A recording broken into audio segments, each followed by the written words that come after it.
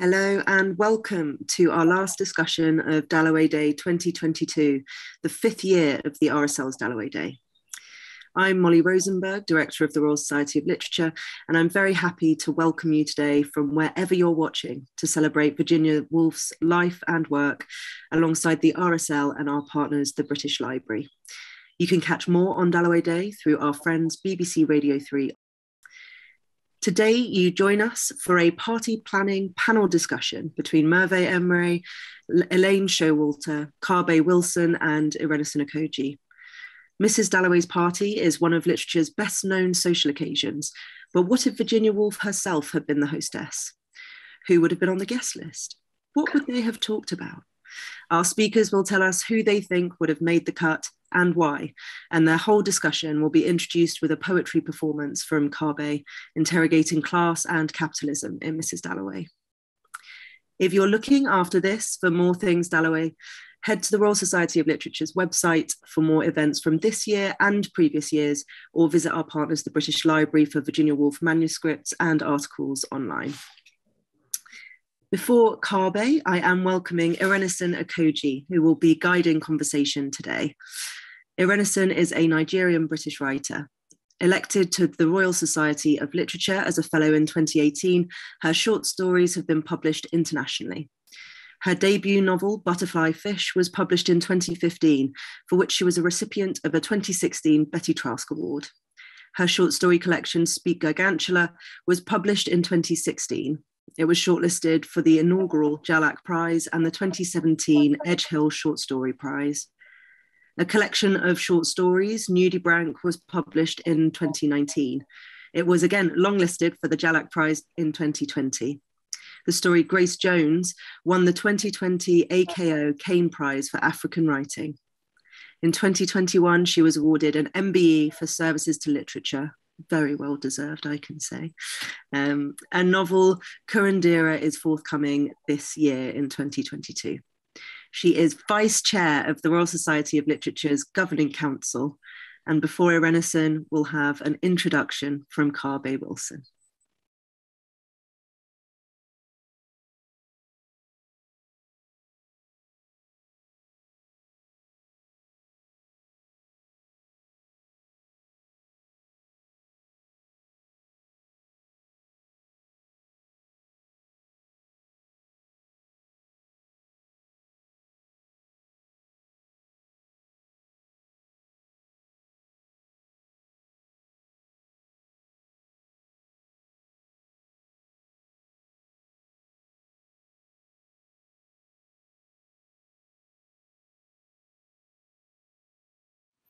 Maid, Prime Minister, servant, Prime Minister, cook, Prime Minister, cook, maid, cook, cook, servant, maid, cook, maid, maid, servant, servant, servant, hired help, old nurse, lady, lady, old nurse, lady, old nurse, lady, old nurse, lady, hired help, lady, sir, lady, colonial administrator, lord, colonial administrator, lord, lady, lord, vicar, maids, politicians, member of parliament,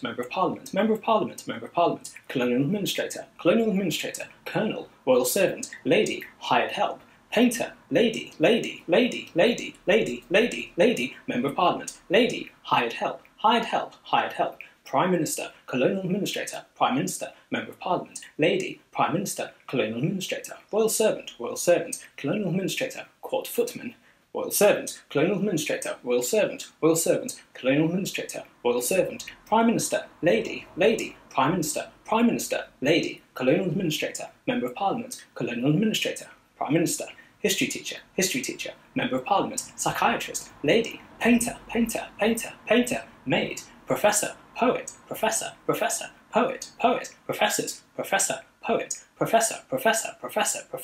lords, artists, colonial administrator, lord, member of parliament, colonial administrator, member of parliament, lady, colonial administrator, member of parliament, lady, colonial administrator, lady, member of parliament, colonial administrator, viceroys, Prime Minister, lady, colonial administrator, sir, servants, lady, lady, colonial administrator, lady, lady, colonial administrator, lady, lady, colonial administrator, lady, housemaid, royal servant, Portuguese ambassador, factory owner, lady, colonial administrator, member of parliament, German teacher, lady, colonial administrator, psychiatrist, lady, lady, lady, lady, psychiatrist, member of parliament, psychiatrist, psychiatrist, lady, lady, psychiatrist, psychiatrist, member of parliament, psychiatrist, member of parliament, psychiatrist, lady, psychiatrist, soldier, psychiatrist, soldier, prime minister, lady, psychiatrist, lady, soldier, psychiatrist, lady, soldier, soldier, soldier, psychiatrist, lady, soldier, colonial administrator, lady, soldier, psychiatrist, soldier, psychiatrist, member of parliament, soldier, lady, soldier, soldier, lady, colonial administrator, lady, lady, colonial administrator, politicians, member of parliament, lady, merchants, manufacturers, lady, colonial administrator, lady, lady, colonial administrator, member of parliament, colonial administrator, lady, factory owner, colonial administrator, servants, lady, factory owner, lady, Queen of France, lady, Queen of France, colonial administrator, lady, colonial administrator, lady, lady, colonial administrator, member of parliament, royal servant, lady, royal servant, colonial administrator, royal servant, colonial administrator, lady, colonial administrator, royal servant, colonial administrator, lady, colonial administrator, lady, colonial administrator, lady, factory owner, colonial administrator, factory owner, lady, gardener, lady, colonial administrator, lady, colonial administrator, lady, colonial administrator, colonial administrator, colonial administrator, colonial administrator, lady, colonial administrator, lady, colonial administrator, member of parliament, lady, colonial administrator, lady, member of parliament, lady, psychiatrist, colonial administrator, psychiatrist, member of parliament, lady, lady, colonial administrator, lady, colonial administrator, lady, colonial administrator, lady, psychiatrist, lady, member of parliament, psychiatrist, lady, colonial administrator, lady, psychiatrist, lady, psychiatrist, colonial administrator, lady, colonial administrator, lady, colonial administrator, lady, lady, lady, colonial administrator, lady, member of parliament, psychiatrist, lady, member of parliament, lady, lady, colonial administrator.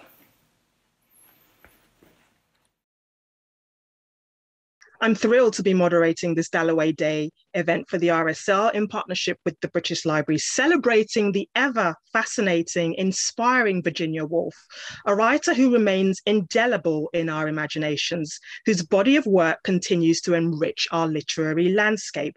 Today, we explore what would happen if Virginia Woolf threw a dinner party open to any guest throughout history. Joining me to discuss this scintillating topic are three brilliant writers: Merve Emre, Elaine Showalter, and Kabe Wilson. I'd like to introduce our guests without further ado. Merve Emre is Associate Professor of English at the University of Oxford. She is the author of Paraliterary, The Making of Bad Readers in Post-War America, The Ferrante Letters, and The Personality Brokers, which was selected as one of the best books of 2018 by the New York Times, The Economist, NPR, and CBC, and informs the CNN HBO Max documentary feature film, Persona. She is the editor of the annotated Mrs Dalloway and the Norton Modern Library, Mrs Dalloway. Elaine Showalter is a professor emerita at Princeton and former chair of the judges of the Booker International Prize. Her books include A Literature of Their Own, British Women Novelists from Bronte to Lessing, and A Jury of Her Peers, American Women Writers, from Annie Bradstreet to Annie Proulx, Between Women, The Correspondence Between Winifred Holtby and Vera Brittain, edited by Elaine Showalter and English Showalter, which will be published by Virago later this year. She is a fellow of the Royal Society of Literature and one of the instigators of Dalloway Day. Kabe Wilson is a UK multimedia artist with a particular focus on adaptation across different forms. His work on Virginia Woolf includes The Dreadlock Host, a performance piece that adapted and inverted the infamous Dreadnought hosts of 1910, Olivia Ngwafri of One Woman or So, an extended experiment in literary recycling. And more recently, On Being Still, The Modernist Review 25, a series of paintings and writings that scrutinizes his own engagement with the Bloomsbury Group within the context of COVID-19 pandemic and Black Lives Matter. More information about his work can be found at arcable.com. He's also very excited because one of his paintings will be used for the cover of To the Lighthouse, which is fantastic. Congratulations, Kabe.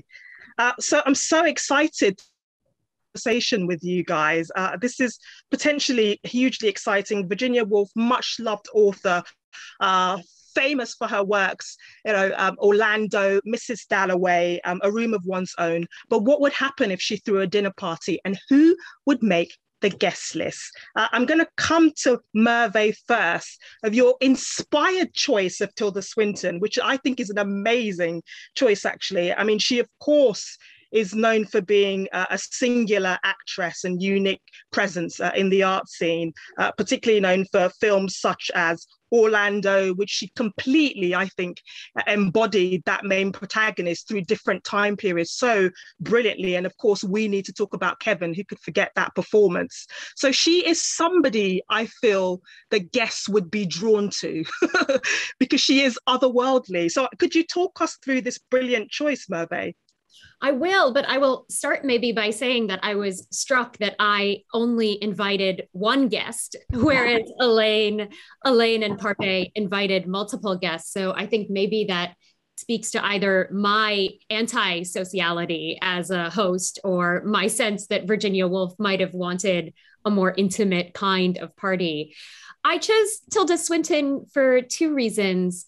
One, which you've already mentioned, is her extreme presence, and an extreme presence that I think is very interestingly tied to all kinds of ambiguities around gender and around sexuality.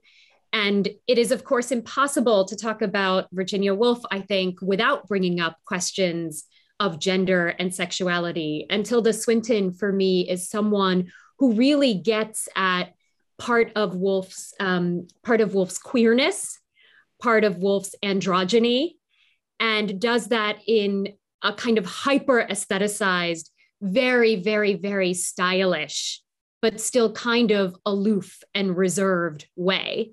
And when I think of Woolf, that combination of style, reserve, androgyny, and queerness is exactly where I place her as a figure and as a writer. So that's one reason.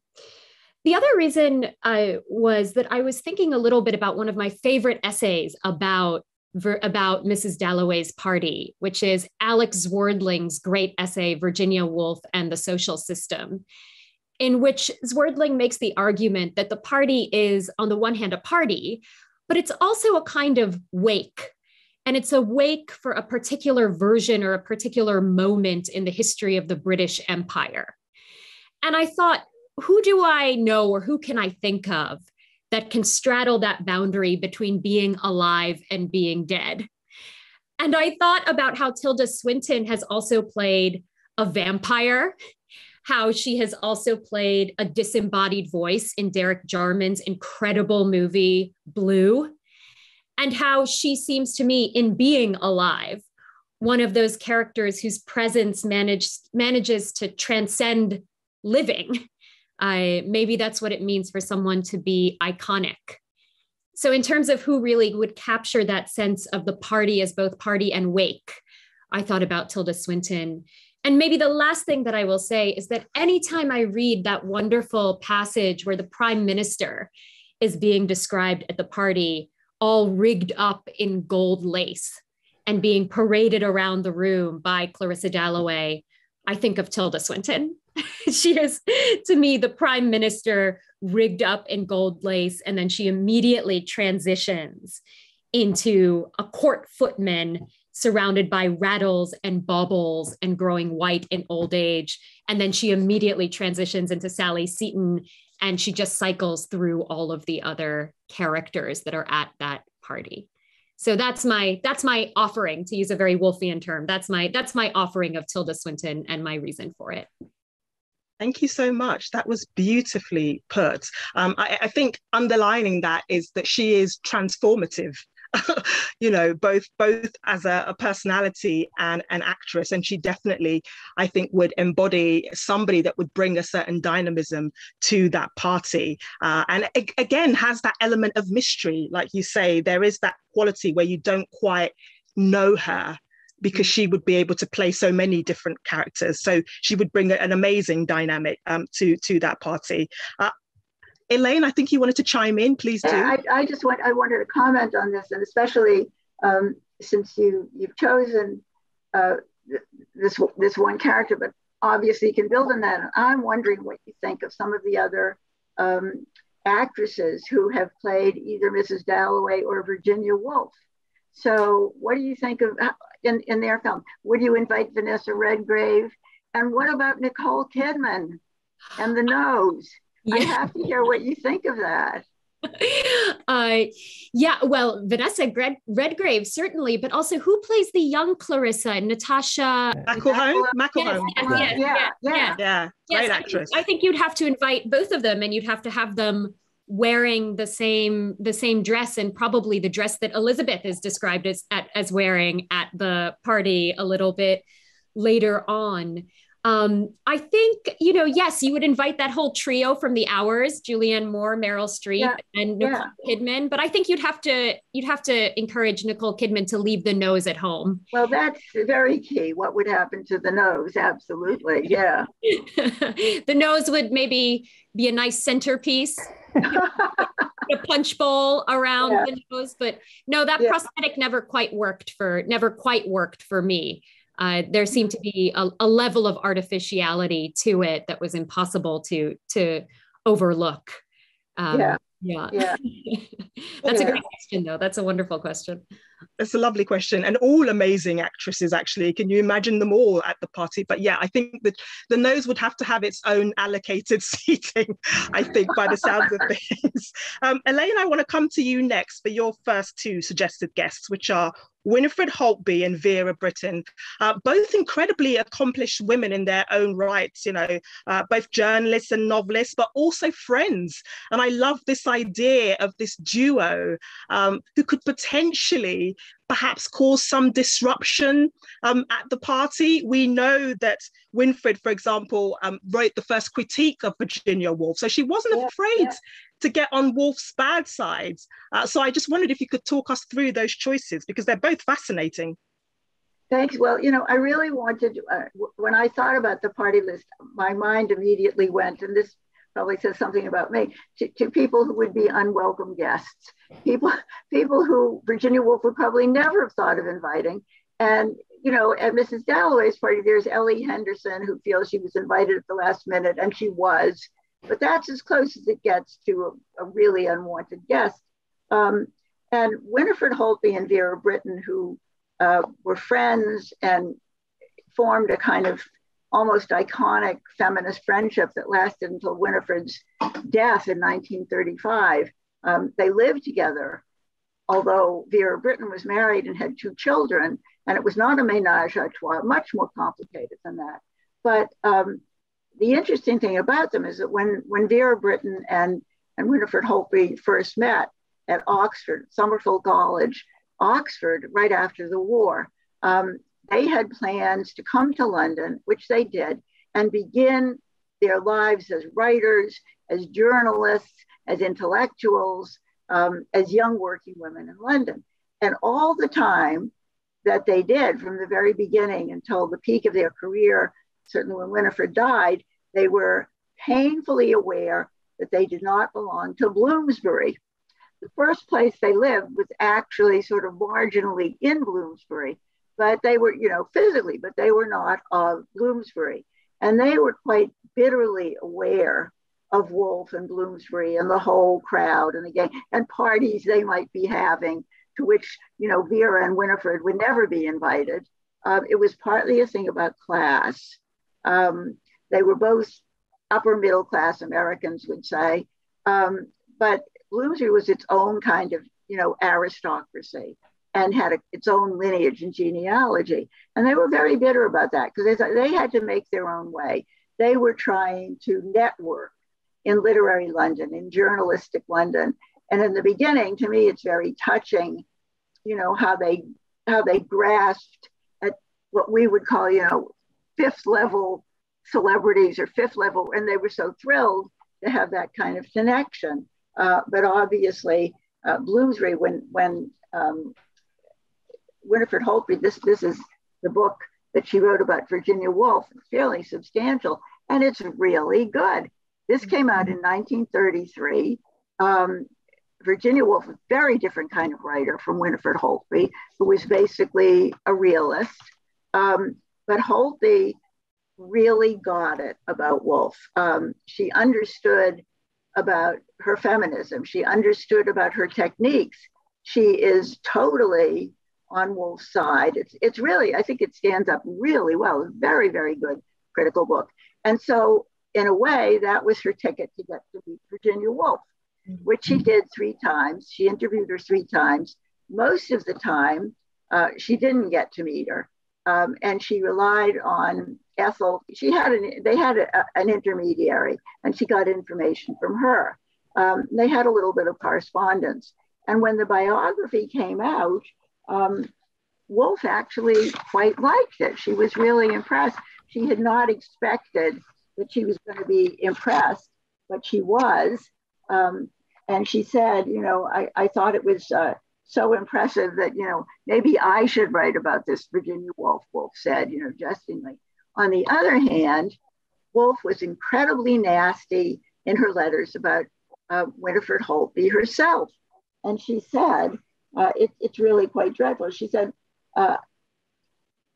Holtby, of course, is an amiable donkey. And she made a kind of really cruel remark about how Holtby had learned to read in the pigsties at her father's farm. Holtby grew up in Yorkshire. Her father was a very prosperous farmer. I mean, there's nothing that justifies this kind of nasty remark. So I kind of liked the idea that Winifred would be there.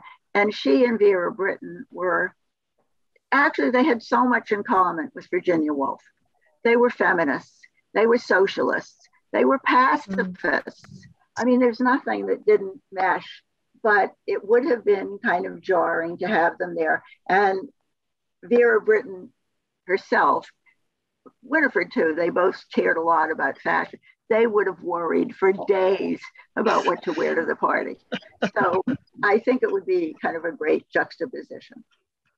I love that. I consider them, 2 literary disruptors at this party who were probably unexpected in that environment. But I also love that they had this really amazing friendship, so they could rely on each other through difficult times. Like you said, it sounds like there was a real admiration of Woolf, on both their parts. It's just a shame that class was a factor in the way she regarded them. But there is this fascinating element to Woolf, that there's this dichotomy where she could be incredibly gracious but also quite mean-spirited as well. So I can imagine some quite pointed, pithy remarks at that dinner table conversation. No, lovely suggestions. Kabe, I want to come to you, bring you in.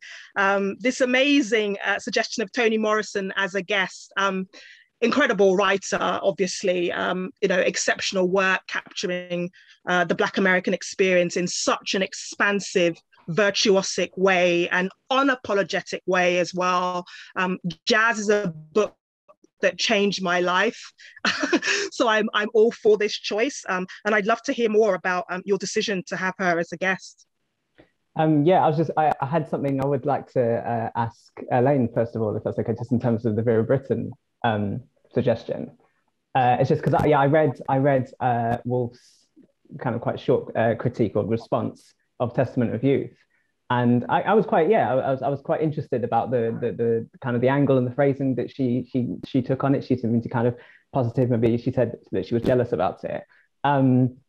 Something that I've always kind of had in the background thinking about Jacob's Room is this question of it being an elegy for Toby. But in actual fact, we know that if he would have survived, there's a good chance that he wouldn't have gone to war. And I kind of I like the idea of you inviting Vera Brittain and potentially there being a tension there.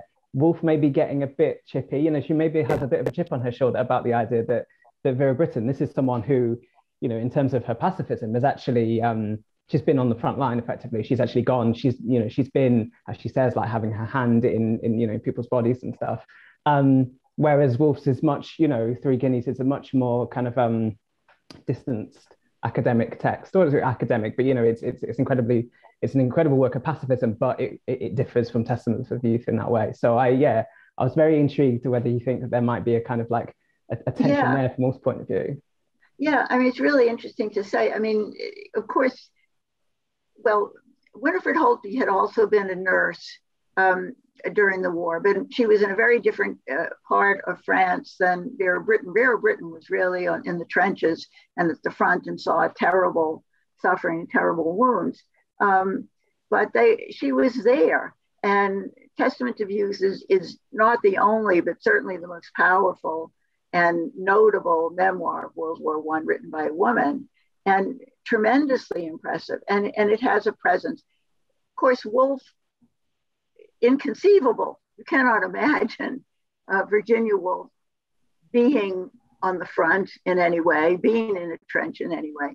Although she certainly experienced the war emotionally and did lose relatives in the war very painfully. The other thing about both Vera and Winifred, of course, is that they had gone to Oxford, something that Woolf never was able to do. And then I think she always, certainly in a room of one's own, I mean, is always feeling was excluded from and imagines what it might have been like. They were actually there at Somerville College, which was the center of literary feminism for a long time at Oxford. So in a lot of ways, they represented something that she couldn't share. But I love the sense of the war memory. She was very impressed by it.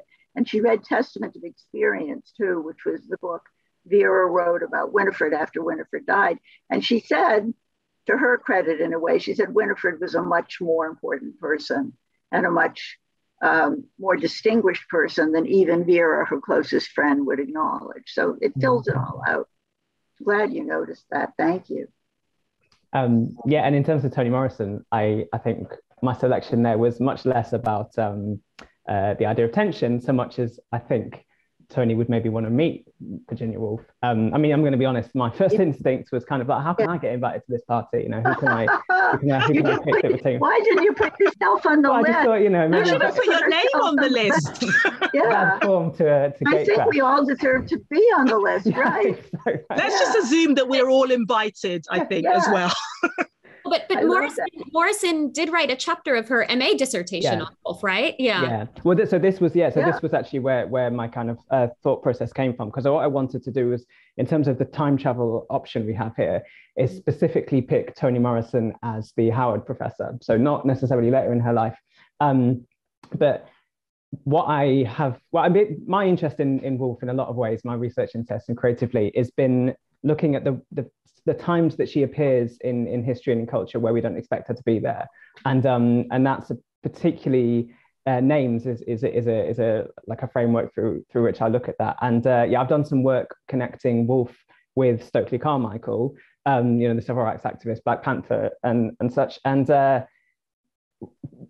my aim there was looking at the idea of Mary Carmichael in River One's Own, and then Stokely Carmichael, and seeing if I could build up these connections between Woolf and Carmichael. And one of the things that I came up with was that Toni Morrison was one of the figures that connects them, because, as Merve says, Toni Morrison, you know, she was a Woolf scholar earlier in her career, and she taught Stokely Carmichael at Howard.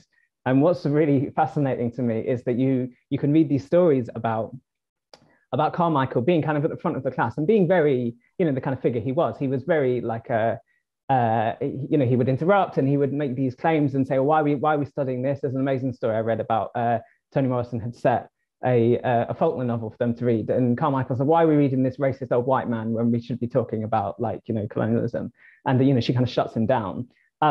So I feel quite sure that at some point, Toni Morrison would have taught A Room of One's Own or some other Woolf text to Stokely Carmichael. So I have this idea that I'd like to write maybe a short story about the idea of that class. He reads A Room of One's Own and he sees the name Mary Carmichael.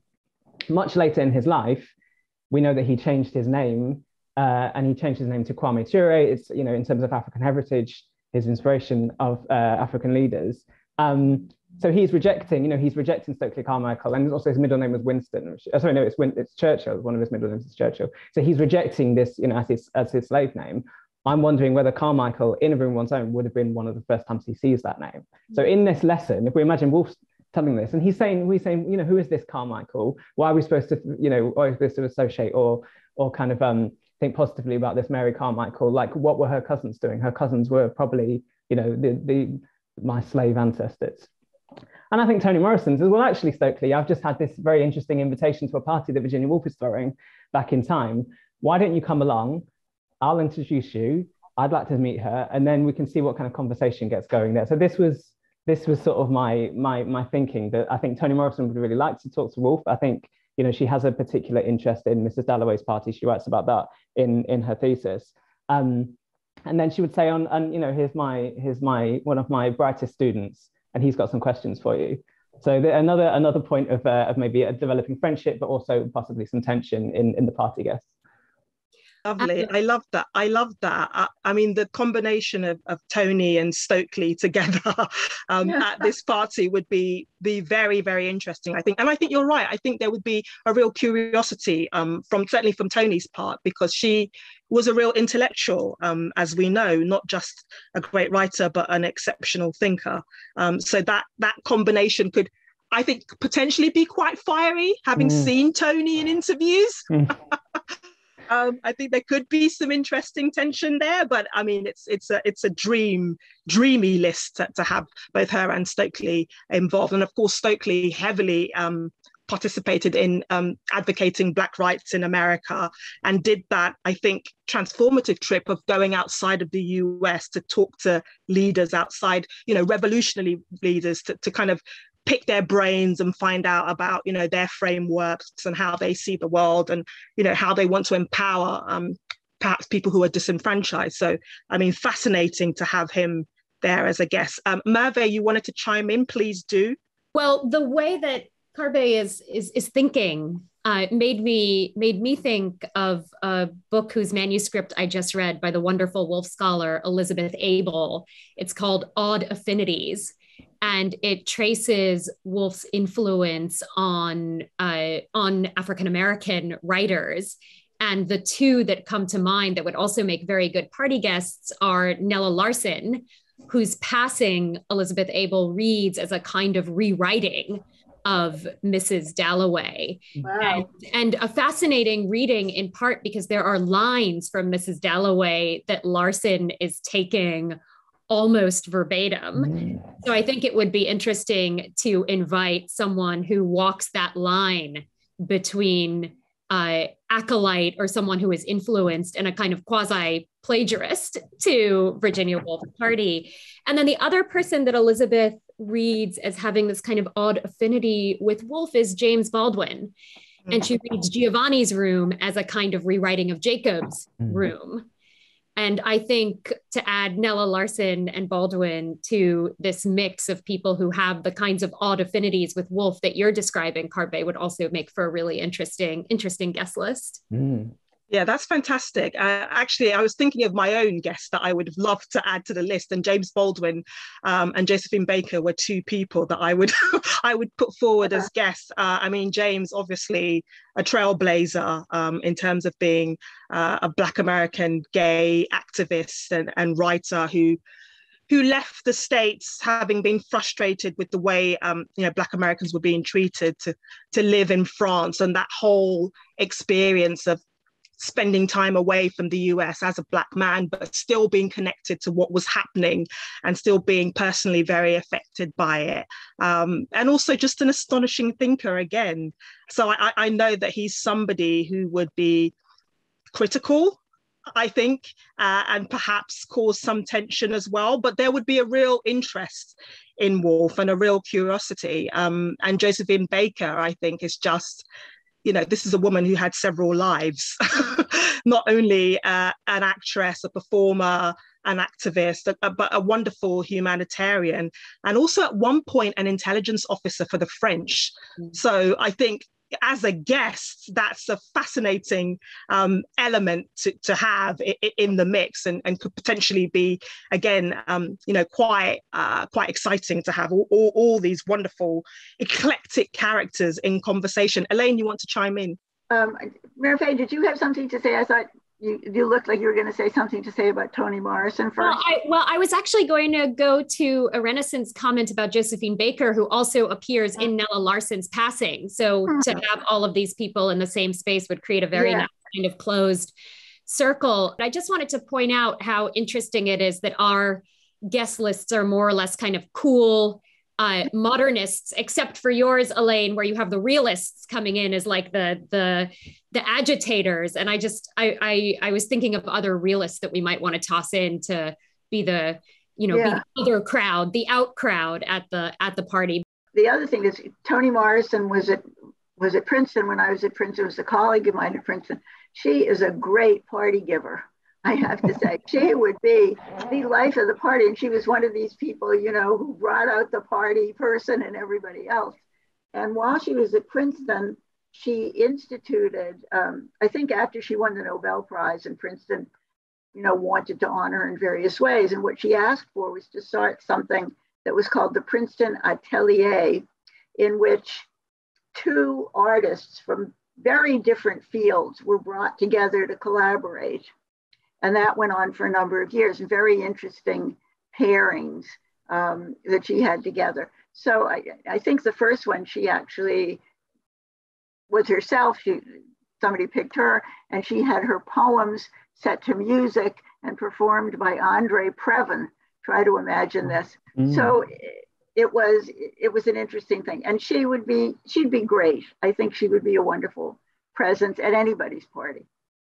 Yeah, there are photos of Toni Morrison at parties, I think, on the internet, and she's having a really good time. So she seems to be somebody who would probably be the life of the party, I reckon. It's a wonderful, wonderful choice. Elaine, I want to come back to you. Your second choice of Noel Coward as a guest. I mean, this is a polymath whose wit and flamboyance would be a massive, massive draw. So talk us through Noel as your second choice. Yeah, I really, I don't even have that much to say about Noel Coward. I put him in because he was at the center of a sort of very different, gay culture. Again, I thought he was a kind of, the entertainment world, something that Woolf doesn't engage with, one of her blind spots, so to speak, or you don't get that sense of her being there. And I kind of link him with Rebecca West, very different kind of personality, but also as somebody kind of with a lot of things in common with Woolf, but also kind of an outrageous person, Rebecca West. And as with Winifred Holtby, Woolf was not at all impressed by Rebecca West, and wrote an incredibly nasty thing about her too. She said about Rebecca West, as tenacious as a terrier, with flashing eyes, very shabby, dirty nails, and it goes on. I mean, Woolf, in a way, you think you don't really want to be around Woolf that much if you get into the letters. But I think that Rebecca West could have stood up for herself. That's the thing. You don't have to be protective of Rebecca West.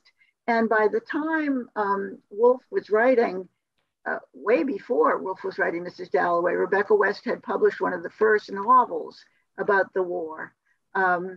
and in 1918, and was sort of a bit ahead of the game. So she too had written about the effect of war and shell shock on male identity. There are so many potential pairings, right? So many conversations you can imagine that Woolf might not have sought out. Yeah. Do you think, Elaine, do you think that there was perhaps a competitive element there with Woolf and people she was mean towards, other women that she was mean towards? Because, I'm imagining at that time that there probably weren't many women writers being published, and you would hope that there would be some sort of shared affinity there, some sort of sense of community. So I wondered if it was a way of her kind of keeping people who may be a threat in their place, because we know that she has this side to her where she can be gracious but also quite vicious. Well, it is really interesting. Of course, this Vita Sackville West, the great example, who obviously would have been at any party, and if there were such a thing, she would have been there. But there's a fairly small list of people who were accepted into the canon of women writers. And I'm sure they were competitive. I don't know if Woolf thought of it as being competitive. They thought of it as being competitive for sure. Well, she thought of it. I mean, you could put together a great guest list based on just people she said nasty things about in her. Yes, that would overflow. You'd have to have it. And, I was thinking, like, if you really wanted to rankle her, Catherine Mansfield, with whom I feel quite competitive, Elizabeth Bowen. There's a great line that she has about Mary Butts, who comes to visit her, and she says, Mary Butts has left, but the stench of her remains. Oh my God. She has written an indecent book about the Greeks and the Downs.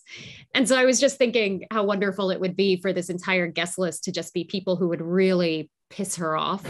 Yeah.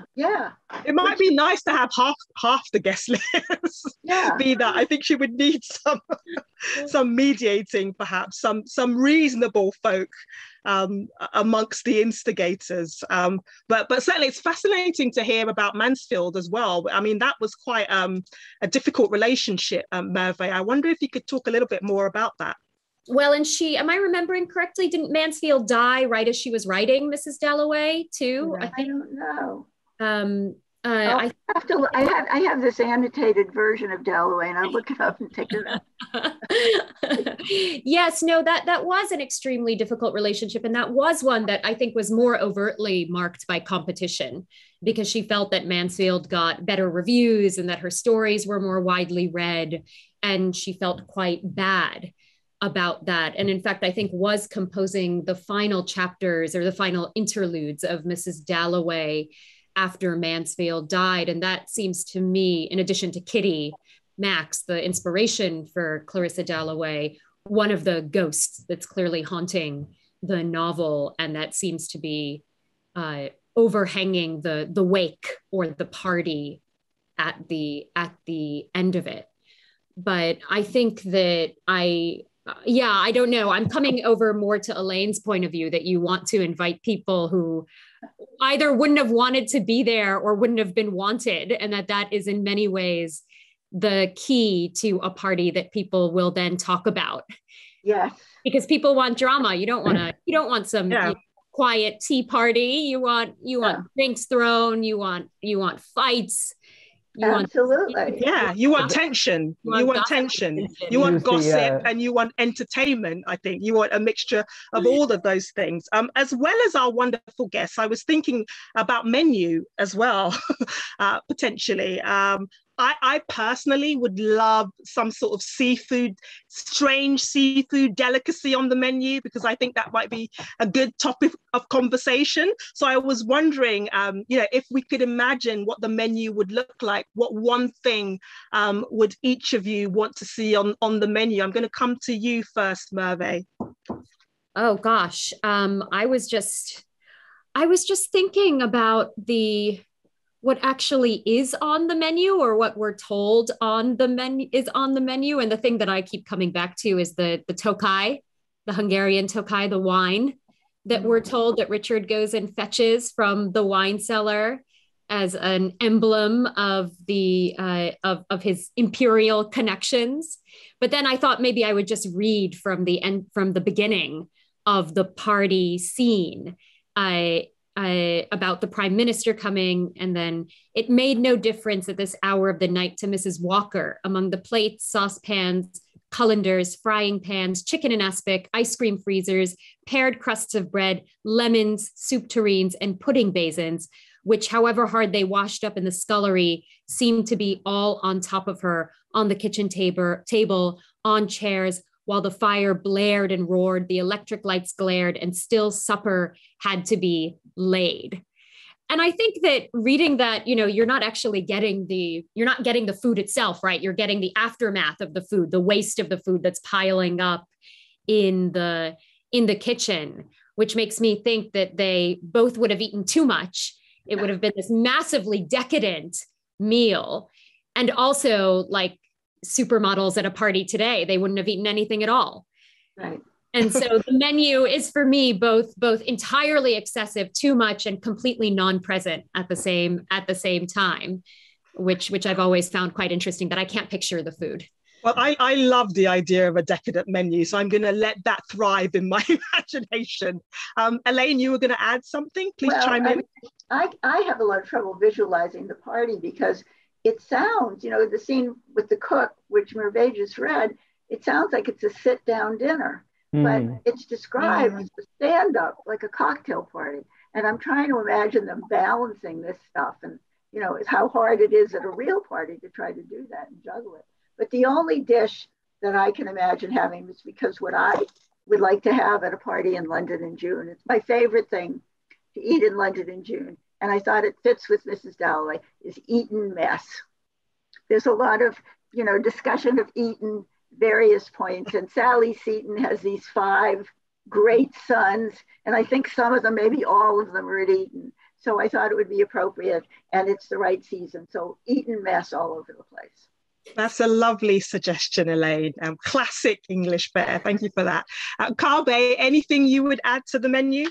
Well, I was just thinking, what's funny in terms of Eton mess is obviously this whole conversation about a party with the Prime Minister is that at the moment there's this whole discussion in the UK of a party with the Prime Minister, which I would have sort of followed through. I would imagine there's a lot of drink there, as Merve says, but not so much in terms of what's actually on the plates, but the plates themselves. I just keep thinking about the Vanessa Bell and Duncan Grant's dinner plate collection, and just whether or not the differences we'll see between Mrs. Dalloway's party and Woolf's party are actually kind of like interior stylistic, and it's kind of very important for them to not have these kind of like overly ornate plates, but actually, there's an artistry, and it's essentially it's a cool party, which brings me back to Tilda Swinton. I think there is, as you were saying before, there is there's a stylistic sense of what has to be going on here, which seemingly Woolf was distracted by, concerned with, but that's what her scene was. These were people who wanted to be, they wanted to be seen as the cool ones. This is what's quite important to them. Which I think, it throws up very, very clear distinctions between at least how I view Mrs. Dalloway's party. And I think potentially is Woolf's party going to be kind of a younger crowd? We like to be fair and intergenerational. I mean, I imagine it'd be quite a cool party, and one that everybody would want an invite to. So, I mean, you could potentially have quite a young crowd, but in terms of who she moved around with, perhaps slightly older as well. I think it'd be nice to have a good mixture of both. But already it's like a scintillating party, and guest list. Lastly, I want to just talk briefly about Virginia Woolf's influence. She's a writer who continues to loom largely in our imaginations and, continues to inspire future generations. So I wondered if each of you could just touch on how she's inspired your work and your creativity. I'm going to come to Kabe first this time. Yeah, I mean, my work with Woolf originally started about sort of, 12 years ago now. I was quite a lot younger, and I didn't think that I would come back to it, but in the last couple of years, I've kind of come back to it in quite a big way. she kind of looms ever present. But as I say, I think it's something that I'm so inspired by and interested in is actually this question of influence and how she influences generations afterwards, and not necessarily, I mean, well, actually not even necessarily just in literature. There was something I wanted to bring up at the party. I don't know who would maybe raise this potentially. It could be Tilda Swinton again might be a good suggestion point. But in terms of the connections between Carmichael and Woolf, I discovered that if anyone can picture the character Susie Carmichael in the Rugrats, she's actually, it turns out, named after Stokely Carmichael. And another Nickelodeon cartoon, Doug, if anyone ever remembers Doug. Doug's older sister, Judy, is actually named after Judith Shakespeare. So, you know, there was a sense there were so many different ways that we can like take these threads through time, and it doesn't have to be sort of uniquely connected to the you know, a modernist writer doesn't have to inspire a modernist writer. So certainly from my point of view, it's this idea that the differences between me and Virginia Woolf, the fact that she can inspire me despite those, I think is very important to me. And that's something that I'm just very interested in seeing how that connects to other people and their work and the way she is a presence there. Wonderful. Elaine, I'm going to come to you next. Well, I first read Woolf when I was an undergraduate in a course taught by a particularly conservative and unimaginative professor. And we read Mrs. Dalloway, and she said that it was about learning to be a help to your husband, which I think is not an interpretation that any of us would apply now. But one of the things that was always important to me was the sense of how Anglo-American, in a sense, Woolf was, and Mrs. Dalloway certainly, because of course there are manuscripts both in the United States and in the UK.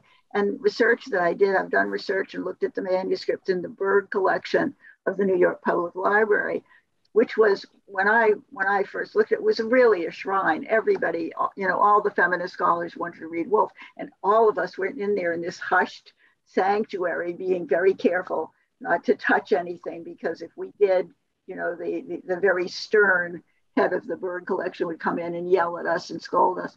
And then reading the manuscripts in the British Library, which are magnificent, and you're bound, and you can turn over the pages, very luxurious. And the manuscript of Mrs. Dalloway, there were two different editions, the American and the British. So I have a kind of identification with that as an American who also feels very Anglo a lot of the time. Lovely. Merve, I'm going to come to you. Yeah, maybe I'll actually flip what Elaine said, which is, as an American who lives in the UK and who finds a great deal of it baffling, very, very strange, the process of annotating Mrs. Dalloway was actually extremely educational for me. It was an incredible education in understanding things about the history of the UK, but also the particular role that the institution where I work, Oxford, has played in the imagination of many people in the UK, and the role that it played in Woolf's imagination. And it helped me understand both what I find puzzling or inscrutable and what I feel a kind of deep antipathy to, which are these continuing legacies of its role in propping up colonial administration. And I continue to find Mrs. Dalloway extraordinary for the way that imperialism is written into the details of that novel. That part of what I learned annotating it was that every statue that you see, that you read the name of as Peter Walsh is walking down the street, or every person who is named at the party has some kind of a pernicious tie to the state. Wow. And to its projects of colonialism and genocide in many cases. And so I think, again, just to play off of what Elaine was saying, and that kind of fascinatingly horrible interpretation of Mrs. Dalloway as being a novel about being your husband's helpmeet, I think one of Woolf's legacies that we can recover is her extraordinary political imagination and her capacity for political satire, and particularly satire and critique of the colonial project, traces of which are still here, are still present today, whether that's in the form of statues or institutions of higher education. Mm-hmm. Is that too polemical? Did I end on? No, it's like wonderful. No, Elaine, were you going to respond? Was anyone going to respond? Or I was just sort of thinking, you know, that one of the things that I really love reading Merve's annotated Mrs. Dalloway, which is so thorough. And I mean, but there are things that you pick up that I would have passed over because I thought, well, everybody knows this. You don't have to annotate it, but you have to annotate everything. And there's an entry for the Bodleian Library very early on. And I didn't remember that was in Mrs. Dalloway, but it is. It's just mentioned in passing. And when you talk about it, you said the second largest library and all kinds of information about it. So I do think that, you know, there's a way that you can unpack or locate. You can be attentive to so many of these references. Which could simply be like the air, maybe to a native. Fascinating stuff. Yeah, I also, just to add to that, I think what's really interesting about this party setup in terms of what you said, Merve, is that kind of as Woolf scholars, you have this interesting this dual recognition of Woolf as a person and then as a writer in terms of her work. And I find it so funny and kind of fun that so much of what we've been talking about is how she would respond to people and the kind of like strange ways, you know, people who you would think of as like, contemporaries that she, I don't know, on the face of it, you know, she's referencing the work, she's positive about the work, but she's very scathing about them as people. Which, I've always found like quite something that really draws me to her as a writer, that there is that like that strange tension there. But it's when you actually really, which as I did with the poem, as you see, is you really, really get into the text and you kind of can appreciate her as a writer and as a thinker in a way that means you often will then have to leave behind all the, you know, the kind of things about her that maybe interest us more as like, you know, particular Woolf scholars or people into her in that way. And I just totally agree with what you were saying about the interesting way the colonialism features in Mrs. Dalloway and the way you can read that in the text. Mm. Thank you all for your wonderful contributions. Unfortunately, we've run out of time. I mean, I could mine your brains endlessly about this intriguing prospect of a dinner party with Virginia Woolf. It's absolutely amazing. Thank you, everyone. It's been a joy to talk to you and hear your insights about this potential dinner party. Dalloway Day is a fantastic day that we love to celebrate at the RSL.